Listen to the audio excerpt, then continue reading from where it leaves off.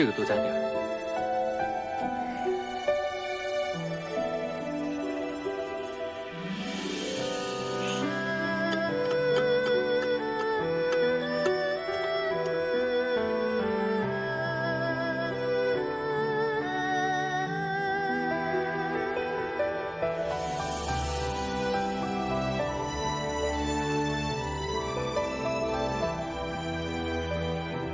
王孙，公子羽和吕少府来了。知道了，我这就过去。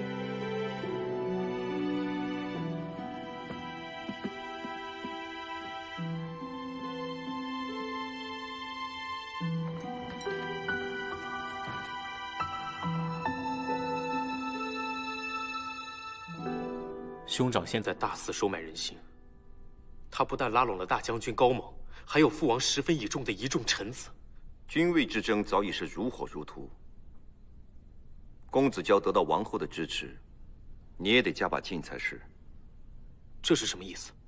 早点定下诛杀公子娇的计策。不行。哼。既然公子狠不下心肠，那这大好的头颅早晚成为盘中之物。吕不韦就不奉陪了。慢着，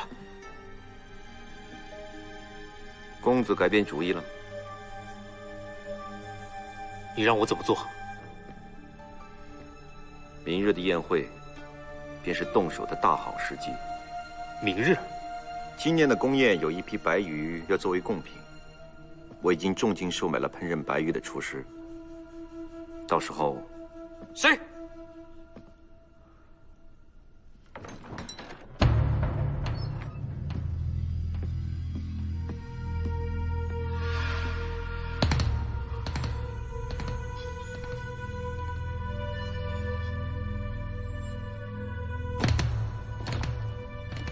浩然，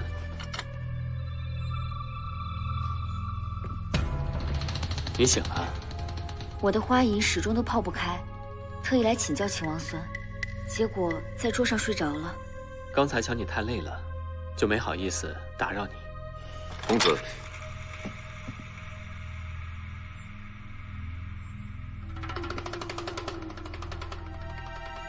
诸位为何如此紧张？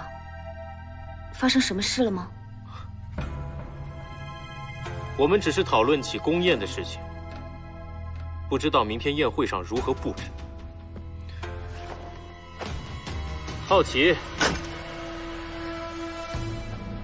奇吧？原来是这样。那既然二位都在，我还是改日来请教秦王孙吧。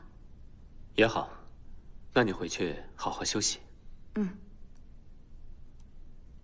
浩然先行告退。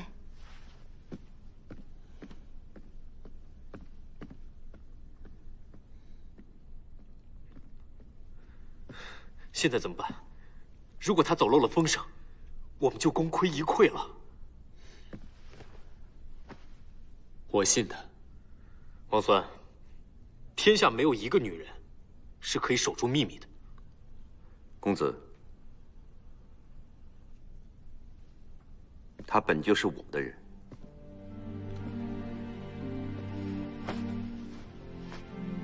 接着谈下一步计划。你找我何事？我有话对你说。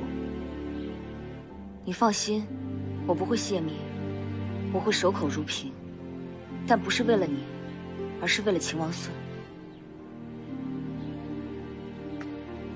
你误会了，有一件东西，我要亲手交给你。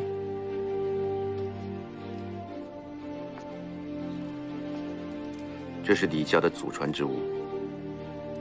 你典当出去，被我寻回，一直没有机会还给你。现在，理该物归原主了。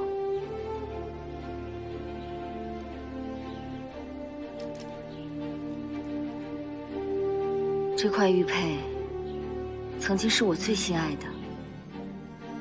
我以为它代表父亲的宠爱和家族的重视，可后来我发现，那些不过是镜花水月，毫无意义。你喜欢，就自己留着吧。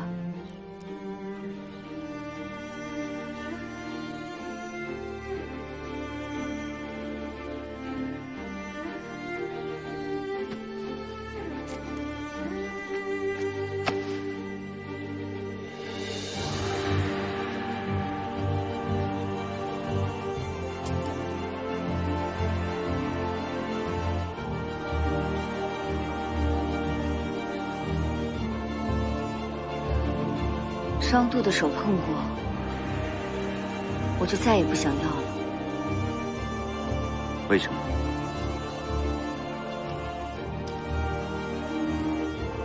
因为太脏了。